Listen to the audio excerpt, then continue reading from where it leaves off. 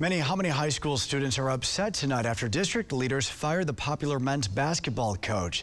Some students so upset they walked out of school today in protest. News on 6's Ashlyn Brothers was there. Parents of students in the Hominy School District expressed their concerns at tonight's school board meeting, but students wanted to make sure their voices were also heard.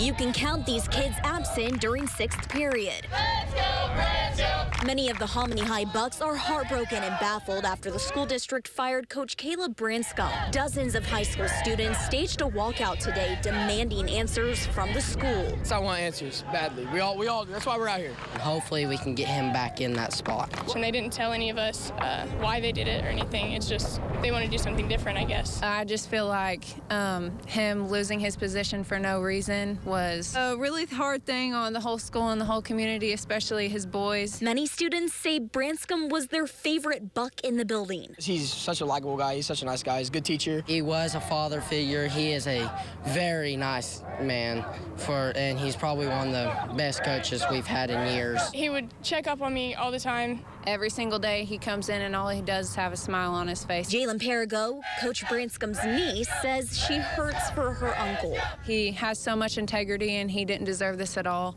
Anyone would be upset to lose something that they love, especially whenever they have bonded with all these kids and made relationships with all these kids. Students hope their actions cause the district to reconsider the decision. I don't want to play for anyone else. We asked the superintendent's office why Branscombe was dismissed and for comment, and we're told we would hear back after the walkout. We haven't heard anything since. Coach Branscombe says he doesn't have a comment on the situation at this time, but is grateful to us for covering his students. In Hominy, Ashlyn Brothers, Oklahoma's Own, News on 6.